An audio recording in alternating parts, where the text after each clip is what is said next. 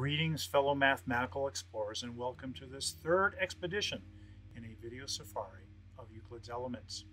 For your own safety from ferocious geometric beasts. You've been warned. While out in the bush, please slap like on this video, press subscribe, and of course, ring the bell.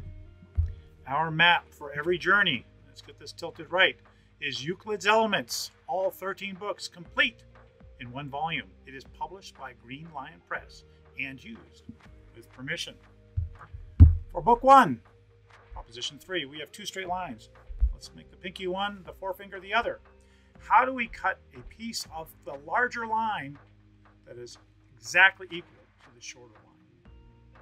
Or as Heath's translation says, given two unequal straight lines, to cut off from the greater a straight line equal to the less.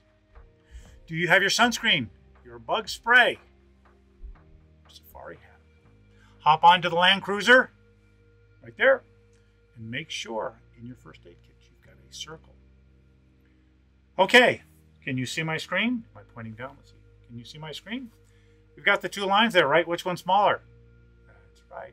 It is C. Does that look like a C to you? It is C. And what we want to do is we want to cut off exactly the length of C from AB.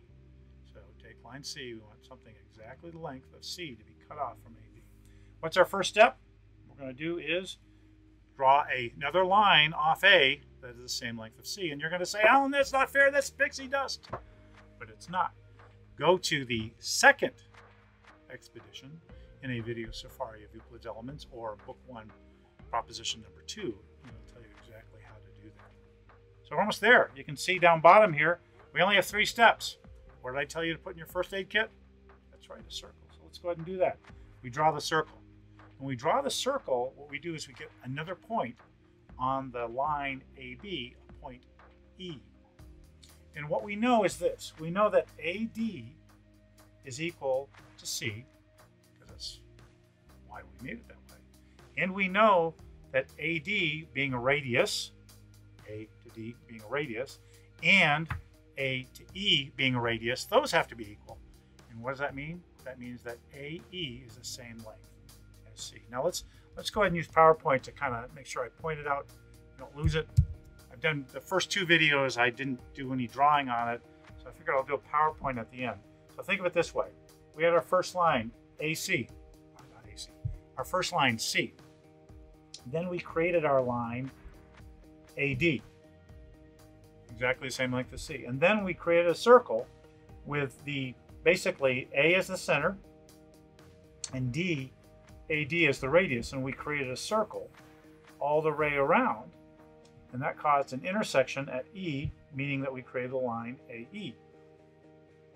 We know that C is the same length as AD, and we know that AD is the same length as AE, which means that C is the same length as AE, right? So we've got C equals A, this never works right for me here, which equals AE. Thus, C equals AE. You gonna come out there? I think so. Looks like it's working. But quoting Heath's translation again, therefore, given the two straight lines from AB, or the two straight lines AB, C, from AB, the greater AE has been cut off equal to C, the less, being what was required to do. Well, fellow geometric explorer, congratulations on surviving another excursion into the bush. Before we wrap up, please remember to check out this video's description to find out how you can get your own copy of the Green Lion Press's Euclid's Elements, all 13 books complete in one volume. A shout out to IUE, Indiana University East, where I'm working on my mathematics degree. Their online offerings make it so that I can study the subject that I love and still feed my family. Go Red Wolves! Thanks for joining this outing in the video safari of Euclid's Elements. Come back soon. Please be sure to press like on this video, subscribe to the Math.promo channel, and to ring the bell for notices when we will climb on the Land Cruiser. Oh, wrong one. Climb on the Land Cruiser for the next trek into the mathematical bush. There we go. Please visit the Math.promo website for links to this and all previous outings. Well, it's time to head back to the lodge. See you again soon. Bye.